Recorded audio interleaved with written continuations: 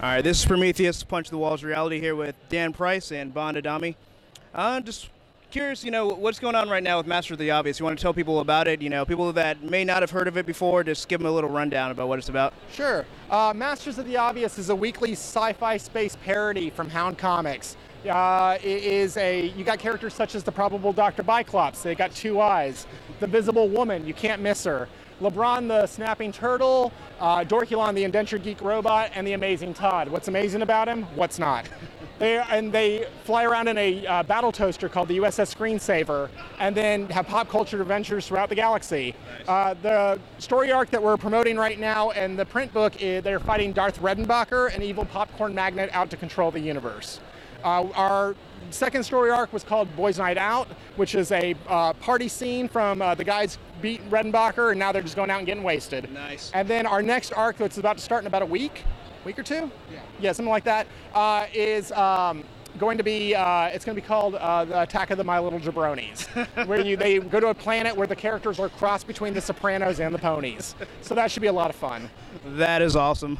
So, Bond, I have a question for you. What's your favorite part about drawing this wacky, crazy series? Just the wackiness in general. Is, whenever I get the strip, I always look at it and I'm like, how can I make this funnier? What can I... that sounded bad.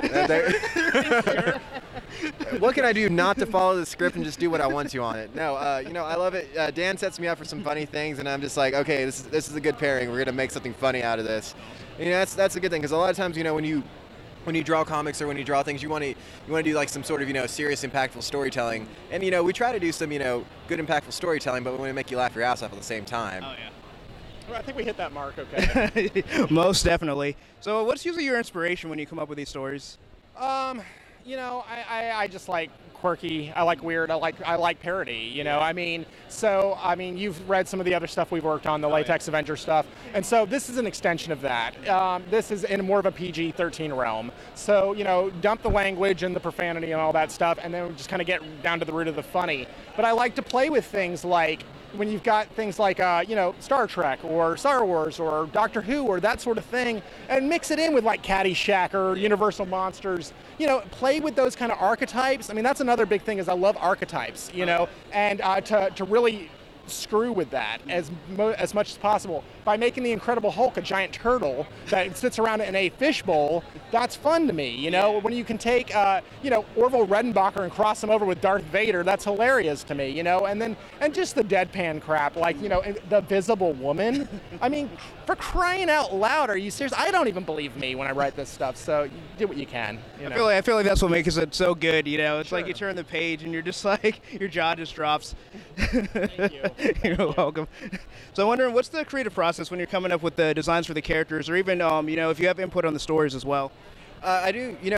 We're collaborators in this venture together. So a lot of the times we both kind of come up with a concept. Dan does the story writing, and then I'll help design the characters along with it. Originally, the Masters, Dan had done a sketch of them, and then I kind of took that and went running with it. And then after that, I'll come up with an idea for a character.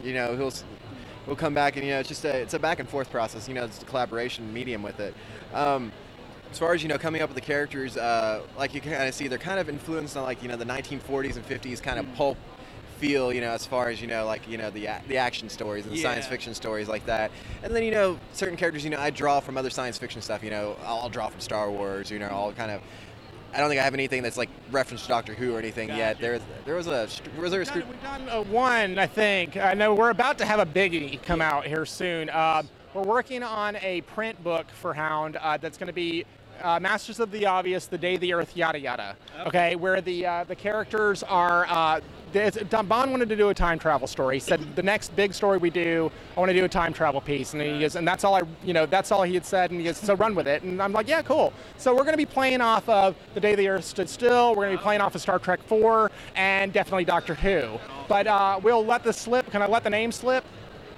Have we decided on it? We decided on it already. Yeah. So our our Doctor Who character is going to be known as Dr. What's-His-Nuts, and you can imagine what we're going to do from there. So this should be a lot of fun. There you have it. You have the exclusive sneak peek at what's coming up next for Masters of the Obvious. I'm curious on how has things been with Hound? How's the reception been with the strip? I'm loving it. I mean, so Hound has been very good to us. The amount of reach we're able to get with Hound has been phenomenal. The print quality of the books that we're putting out are amazing, and just the opportunities to get out to great shows it's been phenomenal. So yeah, their social media is great, and they've got a really loyal fan base, and we're bringing new people in for them too. So it's been very mutually beneficial, I like to think. All right, sounds fantastic. So of course the question that's been burning on my mind: Latex Avenger. Okay, so some crazy things are happening with Latex Avenger right now. I'm not going to get into too much of it yet, but there's some things in motion for it right now, a possible publisher, and also a new creative direction on it. Okay, so I think you're going to really like what we're doing with it. The character's going to maintain the same way he has, but we're pushing it into a more of a mainstream role. So Latex Avenger, yeah, when we get further along with that, how about we come back on your show and we talk about that for sure. I love that. All right, Awesome. Bon, you in? Yeah, absolutely. Awesome. So I got one more question. So your lighter, the Power Ranger stole it. Can you elaborate on that? Okay. All right. So yeah, last night we were hanging out and there was a couple of Power Rangers around us. One of them bummed a cigarette. I'm not going to get into which Power Ranger it was because it doesn't really matter, okay? Because he's here and he's a cool guy. They're all scup. No, I'm just kidding. Yeah. You bastards. Anyway, so Bon gave him a cigarette. I gave him my lighter. We shot the breeze for a minute, and then all of a sudden, he walked away, and I'm looking around going, it's my lighter. And I'm like, dude, a Power Ranger stole my lighter. And then all these comments come in, some of them nice, some of them not so nice.